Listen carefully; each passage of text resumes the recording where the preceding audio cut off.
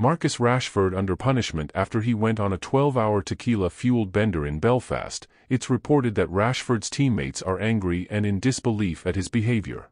Rashford reported being ill to United last week, missing training on Friday and the FA Cup fourth-round win over Newport on Sunday.